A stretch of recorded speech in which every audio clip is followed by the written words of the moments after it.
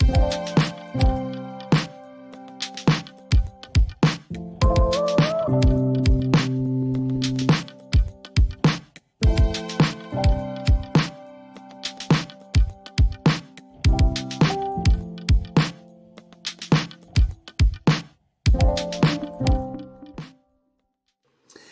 hi there, welcome to another episode of Insights with NetSupport. My name's Mark Anderson. You can follow me on Twitter at ICT Evangelist. More importantly, you can hit that subscribe button. If you like what you hear on these shows, we try and keep you updated with lots of insights from interesting people right across the education space. And as with all of our episodes, I've got another fantastic guest lined up for you to share some, and we'll be developing into the future. So it gives me great pleasure to introduce Dr Alexandra Gray onto the show. Welcome, Alex. How are you doing today? I'm good, thank you. Thank you so much for having me. No, you're very, very welcome. I loved our conversation back along, and so it was so. I thought it was really the things you're doing, the experiences you've had, and the product you've been developing as well. I thought it'd be really interesting for others to hear about and learn about. But before we dive into all that and the other questions I got lined up for you, could you share a little bit about who you are and what it is that you do, please? Yeah, so I come from a background in higher education, so very much had a whole other career in the university sector, interested in sort of research around human psychology and behaviour. And about 10 years ago, made the switch to working in the alternative provision sector. And worked for one alternative provision that had started out life as an unregistered alternative provision.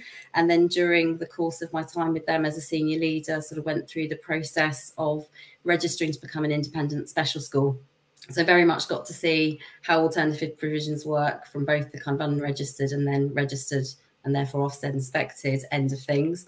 And I've been really, really lucky in my career to work across the entire spectrum. So I've done lots of consulting and training in pupil referral units, lots of consulting and training in units in mainstream school where behaviour is a particular issue and schools are sort of setting up their own on-site alternative provision. So really had a chance to work across the entire sector over the last 10 years or so.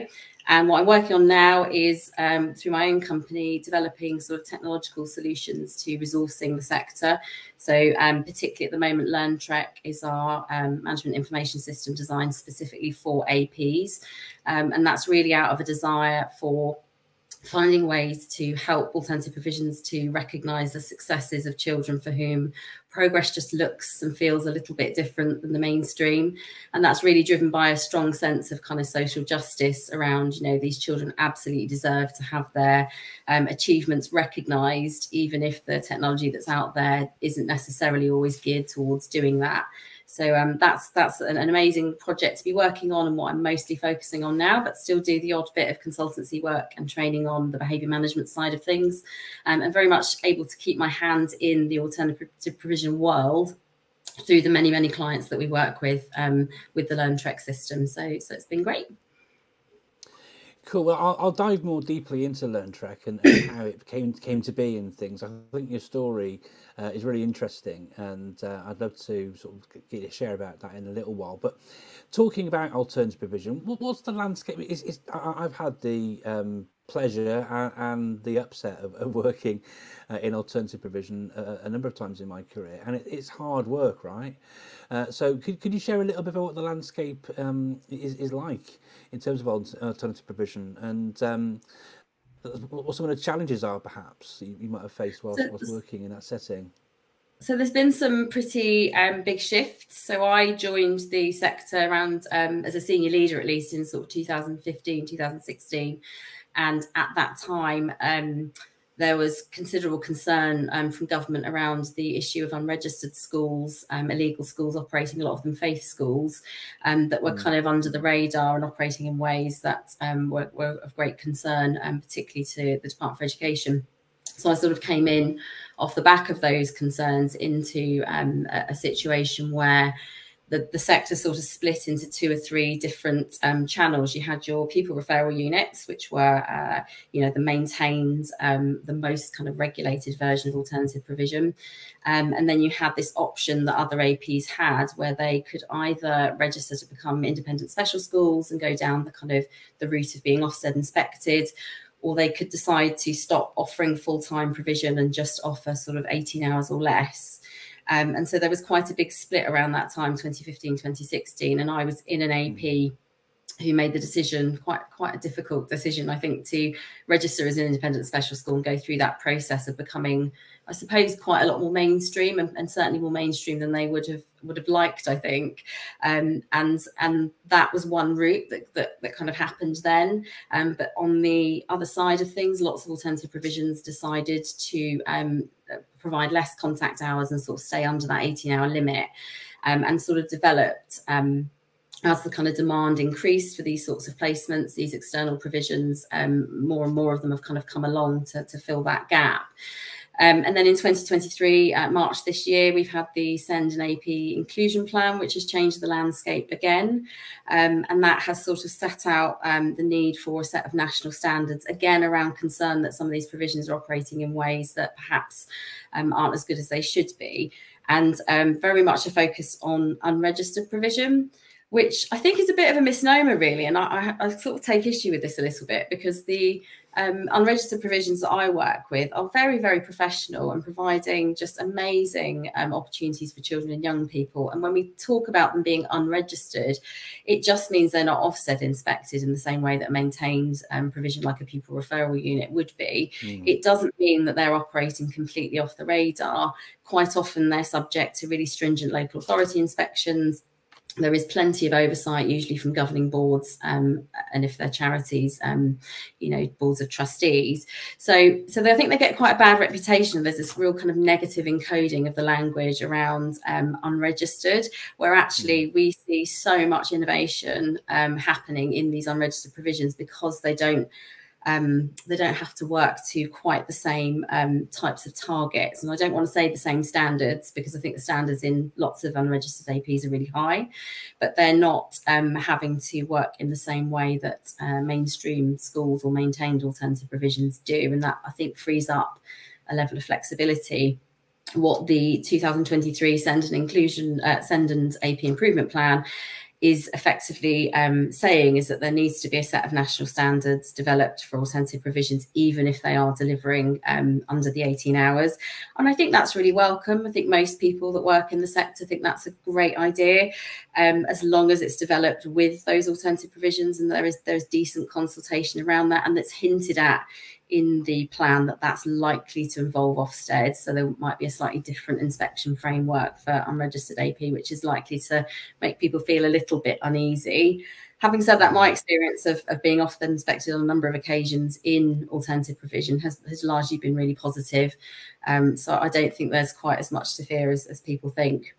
There is definitely a sense in the plan that the kind of gold standard of alternative provision should be that schools and local authorities are developing their own internal alternative provisions, that sort of idea of having units within schools where children are accessing something slightly different is where the sector should be moving to.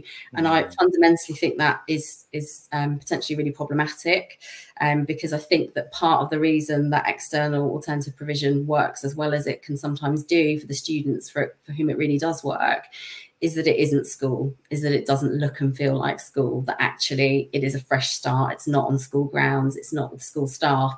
And so I'm not convinced by this sort of push towards head teachers and local authority SEND officers developing their own internal provision, partly to do with resourcing and expertise and how that would work with already very busy head teachers having to try and resource that, but also whether or not one of the fundamental things that makes external alternative provision work as well as it does is the fact that it is external. So that has been that's a big shift in the landscape, and I think that one failures in the consultation process around this is for the Department for Education to really understand the value that external AP can bring as well as the challenges. I think it's kind of come from this quite negative place that unregistered must mean you know, loose cannon, you know, unaccountable and somehow less Wild than. West. Yeah, and I really feel like we, you know, I work with a lot of alternative provisions across up and down the country and across the sector, and everything from, you know, the guy in a field who's a one-man band doing equine therapy all the way up to the kind of independent special schools. And nobody gets into the sector to play fast and loose with children's education. You know, the people there are very professional and very passionate. And so actually, you know, the fact that this plan is coming from a place of an assumption that somehow unregistered AP is less than, I think is potentially problematic. And as long as that can be reframed in the work that goes forward with the kind of consultation work that's happening around developing the national standards, I think that can only be a really positive thing. No, I think you're absolutely right there. One of the things that's sort of strikes me when I think about children who have, you know, additional needs, whatever they are, part of the solution is thinking about their accommodations. And for many young people, they do struggle with the idea of school and that structure around it and all those different things. And so accommodating sometimes actually means about actual accommodation, doesn't it? It's not just about the, you know, piece of technology they might need or whatever it is. Sometimes it's about the building, the structure of the day, all those sort of things. I can definitely see how those sort of things can be problematic for a large section of our young people's or young person's society. You did mention, Alex, in what you were sharing there about how some of these sort of unregistered provisions do facilitate more sort of innovation. Have you got any examples that you could share with us that might be helpful for other people? Yeah, I think one of the big areas of innovation that we have encountered, and this is not coming from me as a kind of person who's interested in the tech side, this is about people who are on the ground with children, young people with extremely challenging behaviour and very high needs. Curriculum is the big thing. When we were going through the process of registering to become an independent school in the AP that I worked in, we looked at other APs who were not using the national curriculum. We tried to find some, and there weren't that many out there. By and large, pupil referral units were still using the national curriculum. And even when we found places that were doing something a little bit different, it tended to be that they were delivering national curriculum subjects at perhaps much lower levels or in quite innovative ways. But there were very few alternative provisions that had bespoke curricula.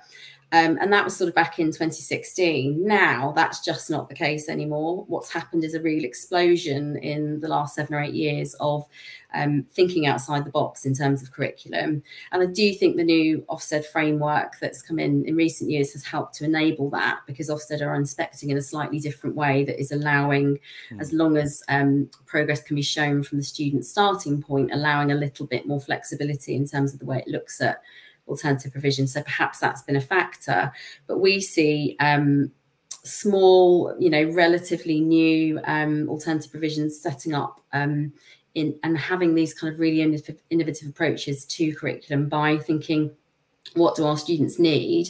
What are their opportunities post-school, post-compulsory education? What does that pathway look like? And actually, in many ways, they're being more innovative in terms of thinking about what the jobs of the future are going to be, what the opportunities of the future are going to be in a much more kind of technical world than the one that perhaps you or I might have matriculated into. In some ways, I see that as being, you know, cutting edge really compared to what mainstream education settings are having to deliver. Obviously, because they are, you know, the education system, mainstream education is a juggernaut. You know, it takes a long time to turn something like that and to make changes, and it's disruptive and difficult. Some of these very small, flexible provisions are able to do some really different, interesting things because they're so small, because they quite often have students who are disapplied from the national curriculum, and therefore there is an assumption that they are not going to be entered for GCSEs. So those settings are thinking, hang on a minute, okay, what can they achieve? What are the opportunities? What mixture of kind of academic and vocational type opportunities can we put together? And so we see these incredibly bespoke curricula coming together in ways that are just amazing and didn't exist, I think, 5, 6, 7 years ago when I was going out there looking at what was being delivered in alternative provisions. There just seems to have been a massive growth in this area. That's really interesting. I love the fact that you've actually talked about innovation which hasn't involved any technology at all. So a lot of our conversations before have been talking about the ways in which you can use tech to make things more accessible for learners and to help them integrate and all these different things. So I love the fact you're sharing about curriculum rather than technology. But moving on to technology, so you were tasked with the idea of trying to find an MIS for your provision, weren't you? Yeah. And you had a few problems, which led to you then doing something innovative yourself. Could you share a little bit about that sort of story and how that sort of came about, and then what you did about that, and where it led to you to where you are today? So yeah, and this has really determined the trajectory of my kind of professional life in a way that I never could have really predicted, because I was asked as part of the leadership team that were preparing the organisation that I was in for school registration to look for an MIS. We had been existing on so many spreadsheets up until that point, and I know that's where a lot of small provisions are still, because there wasn't an awful lot out in the sector for us. So we looked at some of the market leaders, and they were great. The things that they do are brilliant. They do what they do really, really well, and there's definitely now more choice than there was back then. You know, I've been looking at some really great products lately and just thinking, you know, that has moved on so significantly. But in 2017, we couldn't find anything that really tracked progress for our students. So thinking about that innovative curricula, the idea that actually it wasn't going to be national curriculum subjects, it wasn't going to be standardized testing. How do we track progress when progress is the difference between, you know, refusing to let the mentor in the front door versus having a conversation where you're being told to F off through the bedroom door? That is progress for a lot of our students. That's what that looks like. And we needed to find ways of breaking that down, recognizing it, tracking it, celebrating it, but also communicating it to funders, parents, and other stakeholders, as well as the child and young person themselves, to show them how much they could progress. And we just couldn't find anything on the market that did it. What the closest we got, I think, was that we found if we bought a large scale MIS and then bought several kind of things that plugged into it, several kind of integrations, something to track curriculum progress, something for safeguarding, something that did kind of payments and things, we could sort of get maybe 40% of what we're wanting to track, 40% of our ridiculous sea of spreadsheets, we could kind of get it in, but it never felt like a comfortable fit, and the cost was just really prohibitive. So it didn't feel like that was a really good option for a small setting that had about 50 students at the time. So it sort of sent me on a path of thinking, okay, it doesn't exist. I'm going to see if I can build it. So I got involved with a very friendly developer who I happen to be married to, who helped sort of talk all of this out. And it was a really, really big project between the school senior leadership team in the AP that I was in and the developer to try and produce something that would do this. And it started off as a kind of series of metrics around attendance and behaviour, but very fast became a system that would run our entire organisation, including all of our safeguarding and our compliance stuff, all of our reporting. So really, we just wanted to be able to track progress, and we sort of ended up with a product that would allow a small alternative provision or independent school to actually run pretty much everything that they do without the kind of cost of having to buy something in that's very expensive that only perhaps did half of what needed to be done. So that's how LearnTrek came about, and certainly hadn't realised quite what interest there would be from other small alternative provisions. So the idea of it ever being a kind of viable business where we could support other alternative provisions and really help in the sector and help work towards getting to a point where those provisions could actually meet a set of national standards, because there would be the evidence of what they were doing. That was a dream a while ago, and now actually it's out there and it's working, and we've got some great alternative provisions that we're working with, but we're always adapting, we're always changing. I guess we're of a size where that is possible, where it is possible to do things that are really bespoke to those individual settings. And that's about recognizing that those children are very individual, and what meets their needs is different from one place to the next. Thank you for sharing that, Alex. And so, when you were talking to me about this, say back a little while ago, I was really struck by, you know, say the innovation and what you're doing with it, but the way in which you've done it in response, like many sort of educational entrepreneurs, in response to a need in the place that you're working. I'm just wondering, without giving away any intellectual property, obviously, but could you sort of give me highlight a particular example of how your LearnTrek MIS sort of differs from, I'd say, many I could pick a name of. I won't pick one, but we know who the sort of the big players are. How is it that the LearnTrek actually differs? I mean, you've talked about how progress might look different for some students, not in your usual sort of curricular kind of way. Can you give me some examples, perhaps, Yeah. of what makes yours sort of stand out compared to what you might find in a sort of more mainstream setting? So I think that there are two big ones. One is around attendance and one is around curriculum. The obvious one is attendance, because many mainstream settings will require input around, is this child there? Are they present, not present? And if they're not present, what's the reason they're not present? So are they ill, or is it unauthorized absence, that sort of thing? And for a lot of systems, that's where it stops. What was really important to us was to find lots of different ways of tracking attendance. And so the system allows users to choose which attendance metrics they want to use, but there are quite a broad range that really recognise that for our children and young people, attendance is just very different from whether they've turned up or not. So a lot of our settings work in the community. So attendance on site in school is not really the thing that they are working towards. It's more about attending within the community and having ways of tracking that weren't just about whether they were on school grounds or not was really important. So we've got a kind of range of metrics that track not just whether the child is present, but in what way they're present. And so that might be, you know, giving a kind of numerical value to the types of attendance. So, for example, if you have a child who doesn't attend, but actually an awful lot of work is going on to contact the family, do welfare checks, engage with the student where possible, that all needs to be tracked as some progress. Because actually, if you've had a family that were not engaging at all and you're able to have a series of phone calls, that in of itself might represent some real progress for that child or for that family, right the way through to a kind of higher numerical value for the absolute pinnacle, which for some settings will be attendance on site, but for others might be, you know, distance learning or some kind of event in the community or working in the student's home.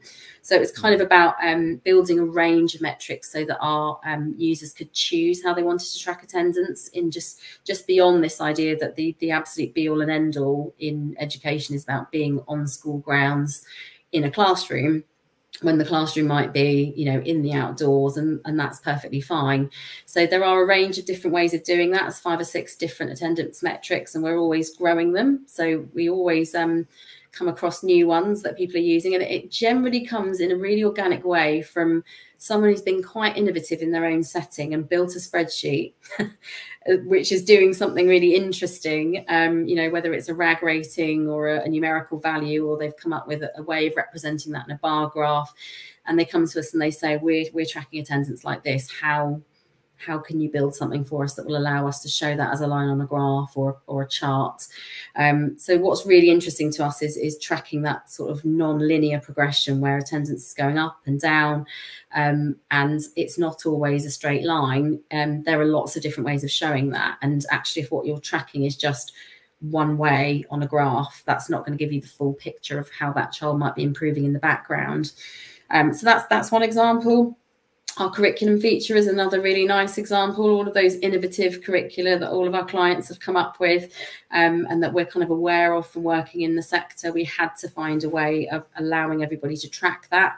So whether or not it's a syllabus or it's an actual qualification, you're able to upload that onto the system. And what we really focus on is breaking everything down into tiny, tiny steps.